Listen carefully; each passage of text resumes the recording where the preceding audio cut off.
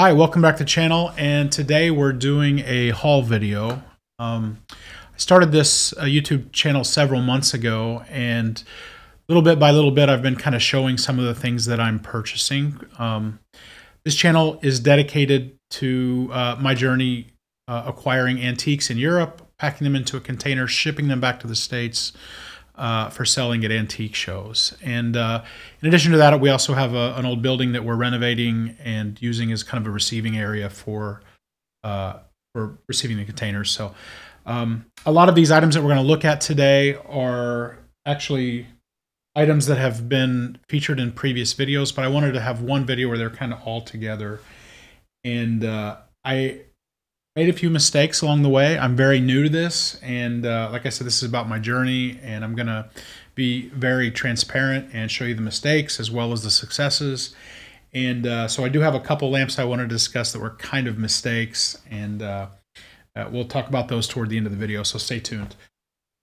Oh, I don't know if you can hear the air raid siren. Actually, I'm in Poland. We're not in Ukraine, so not sure why that's going on. Yeah, let's go ahead and get into it. I have a number of lamps that I want to show you and a few other items in addition to the lamps. So let's go ahead and get started.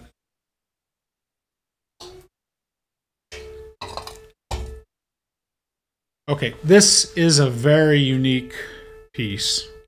So this is a lamp that's it's kind of a conversion, but it's not a modern conversion. And it was made out of a welder's torch, which is really interesting because, as you can see, it looks like it was totally designed in this way from day one. Whoever did this did a really good job. The work that they did in converting it was, I don't know if it was contemporaneous, but it's not a recent job. It's something that somebody's done a long time ago, so it has acquired some age since the time that it was converted into a lamp. And it is really cool. It looks has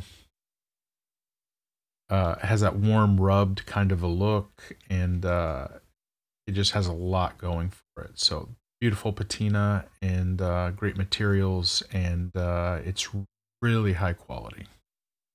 Okay, so before we move on, I just wanted to mention that whenever you're into buying and selling antiques, flipping antiques, you're going to have to do a lot of cleaning, a lot of repairs, fixes, give a lot of TLC to the things that you're going to flip. And the items that I'm showing you today, none of that stuff has happened yet. So I'm a procrastinator, and I thought that I would just buy this stuff and focus on sourcing, and then when I get it to the States, then I'll take time and clean it up. So there's some charm in the dust, and I hope you can appreciate that. This lamp here is a custom one-off piece. So this lamp is a conversion or kind of a Frankenstein lamp that was made by a local artist not very far from where I live in Poland, and it's really cool. It's made of very heavy components. There's a cast iron door as a base. This door was presumably for gaining access to some kind of electrical components. And the riser was custom formed to give the perfect angle on the lamp. And the top is also a cast iron backing plate for the bulb with the cage that protects the actual bulb. A very industrial look, very cool. It's got a chic appeal to it, and it's also been clear coated, so it has that kind of really protected, nice, cared for look. And it's got a funny inscription here, limited edition, I guess. Once he finds a thing that kind of works, he will make multiples of them. So this is one of the prototypes. But yeah, it's all got new wiring. It needs the plug changed to US plug. But it's very high quality, and this may be something that I keep. So it's always good to get things in pairs when you can. And here are a couple of large candlesticks. So Poland is like 99% Catholic, and you cannot throw a stick around here without hitting a Catholic church. So there are lots of relics, different items that come from the church.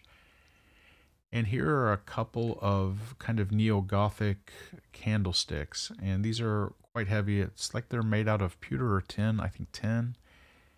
And they are very heavy because there's, I think, some lead in the base, and they're really neat. They've got some age to them, and uh, oftentimes when you find these in the market, they will have been rewired for lamps, but these are still set up for candles. So here in one of them, you can see the little tongue type metal tabs that would hold the candle in, and they've actually been broken off or removed from the other one, but as a pair they look really cool. They'd be great on a fireplace mantle or in a library. So here we have a really cool machinist's task lamp.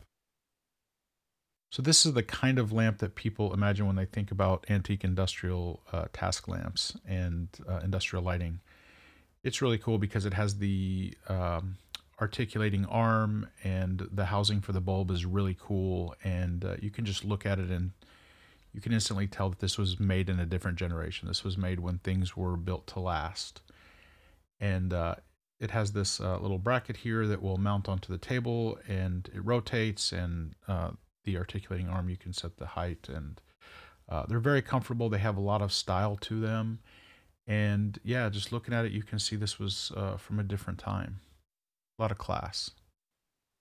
Okay, so the jury is still out on this particular lamp. It is pretty cool though. And so yeah, like I said, the jury is still out on this one. When I looked at this online, it looked like it had a very heavy quality to it. It looked like it was made from, very heavy steel, and it had engineered components here on the tripod base. And when I got it, it was made from some lighter material. So I don't know if this is a modern reproduction, but I'm not disappointed in it because I paid less than $20 for this lamp, and even in a store that features high quality reproductions, I'm definitely going to make some money on this. So it is pretty cool. The thing that kind of gave it away for me is the little clasp. When you buy old wooden boxes or interesting little antique pieces, if you look at the hardware on them, that's a dead giveaway for if they are actually the real deal, the real McCoy. So this doesn't have that, and so I think it's a little bit more modern, but it is still a really cool piece of lighting for somebody who's doing the industrial chic interior design thing in their home, and it's still going to be a good sale for me.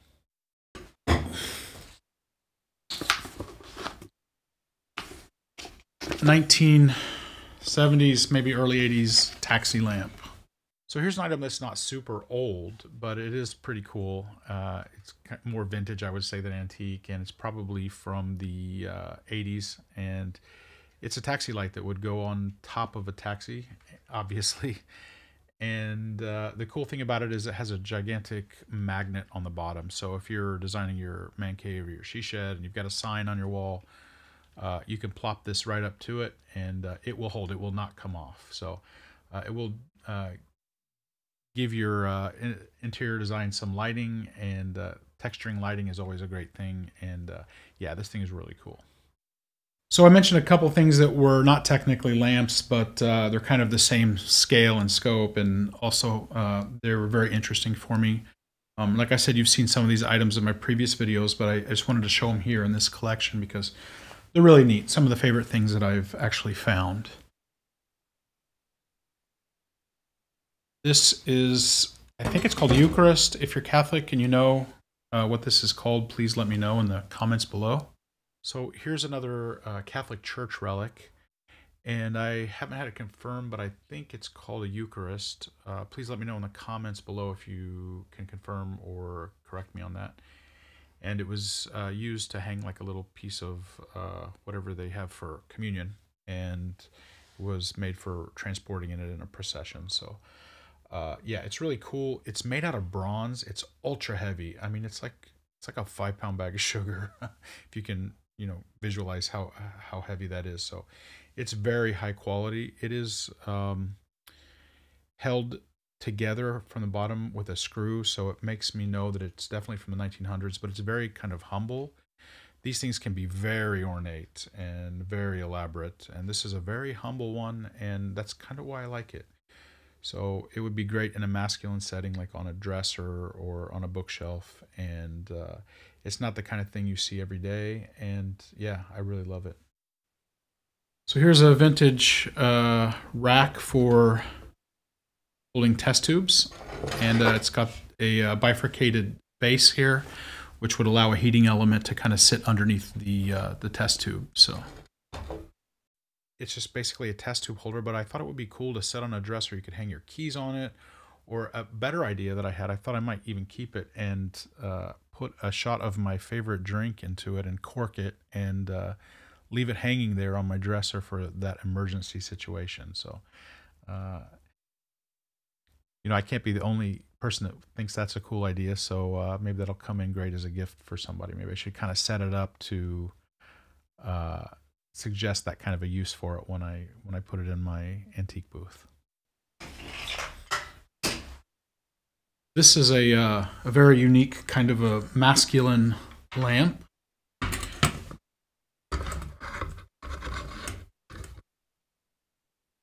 Here's another kind of unique quality lamp. It's height adjustable, and the lamp shade actually articulates, so it's very cool. It's brass, and I think it's kind of a masculine looking lamp and would be great in a library, or on your desk. And you can see it's got a little bit of age to it. The cable's old. The plug has been replaced, but I'm going to have to replace it once again because it's going to be used in the United States. So, but pretty unique.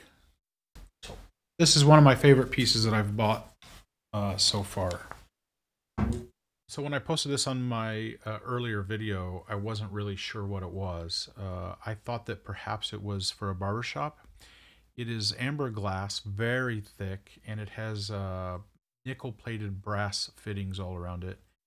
The nickel plating is kind of worn off, and you can see the brass kind of coming through, and it looks amazing. At first I thought it was maybe for a barber shop where they would, drop the scissors or the blades in there to disinfect them with some kind of chemical. I wasn't very far off. As it turns out, a couple people commented on that video, and it turns out that it was a chemiclave, or a sterilization tool for surgical tools. So your scalpel or whatever would be dropped in there, the chemicals would disinfect it, and it's probably late 1800s. This is actually a British medical lamp. I'm not sure how it ended up here in Poland. It took me a long time to identify it because it has a maker's mark tag on it, which is not the tag of the actual manufacturer. So I think that tag actually refers to the retail location where the lamp was being sold, or the dealer, the medical equipment dealer. And but it is kind of a unique lamp. You don't see a lot of these, and it has a really cool kind of heavy duty base, and it has I think it's a Bakelite handle up here, and you can position it any way you want. When I stand this lamp straight up, it's about shoulder height, so it's actually pretty large, or you can kind of form it down to where it's not taking up quite as much space by angling the risers. And I think it's one of my favorite lamps. It has the coolest industrial look to it, and it's a major piece. It's a standing floor lamp, and it has a little bit of condition issue, just been banged around a little bit, but yeah, it's super cool, and probably one of my favorite lamps.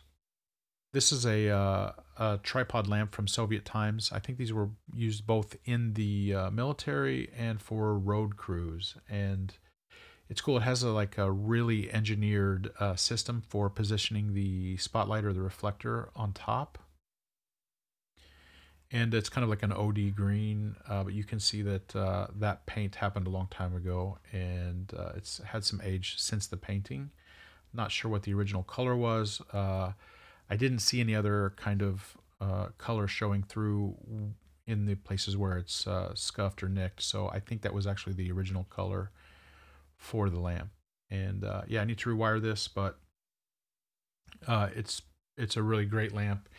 And the tripod is super heavy. Every component on it has a military industrial look to it.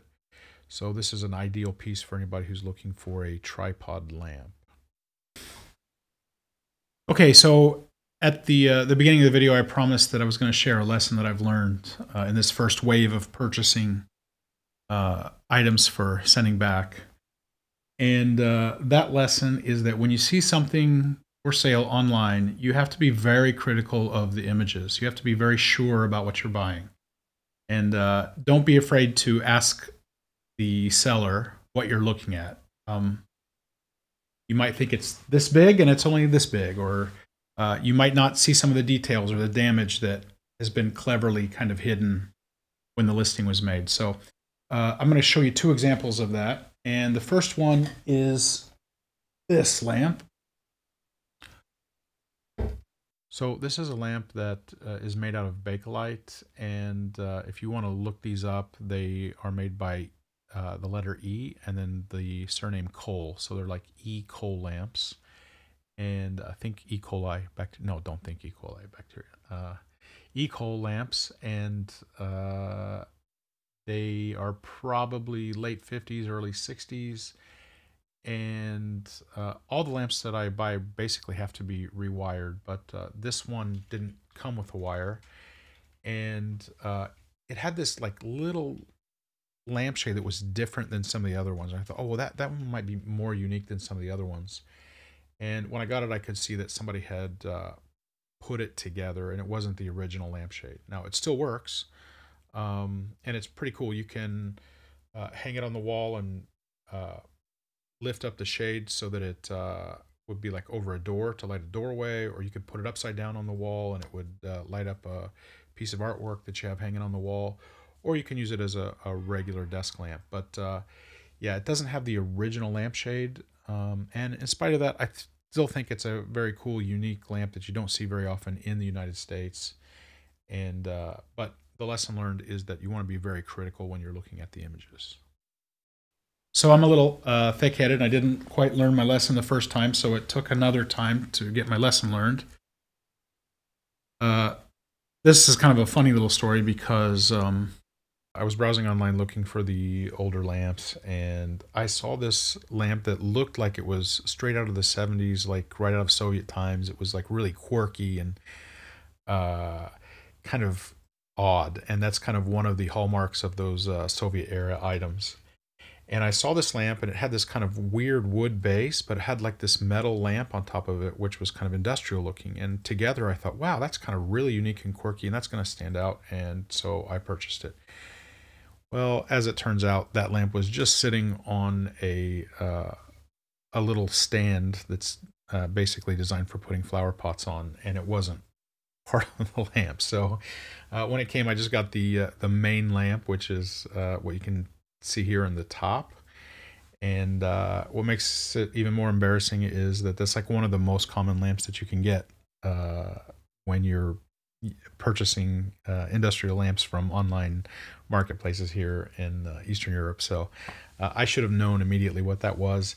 And if I look really close here at the pictures, I can see that the lamp wasn't exactly centered in the wood, so it was not kind of an inlaid base there. So the lesson I learned is I need to really pay attention and to ask the seller if I'm not sure about something. So here's an interesting piece. I'm just going to show a picture of it because it's super heavy. It's already packed away. And this is a chandelier that we bought. It has a lot of crossover appeal. So whether you're into chic or that kind of grand millennial or cottage, this is the thing. And it can be used as a candle holder. There are places in those little flower heads there you could put candles in, or you could wire this for electric lighting. And it is a gigantic piece, and it's super heavy and super quality. It was made by a blacksmith, probably is a one-off. And yeah, we didn't pay very much. I think only $50. So that was like a super score, and it is definitely worth hundreds of bucks. So yeah. I really like this. Sorry I can't show you the real thing. It was just too much to kind of pull it out, but yeah, check that out. And yeah, so that pretty much is it for my lamp so far. I will continue to be picking up things over time. It's kind of an expensive deal to buy an entire container worth of antiques. And as I am able to kind of acquire all of these items, I'm going to continue to make the videos. So very shortly in April, I will be back in Illinois. I'm going to be starting some projects in the rehab of the building. So stay tuned. I'll be putting a lot of content there about the building. So if that's how you found my channel. So thanks for visiting, and we will see you again soon.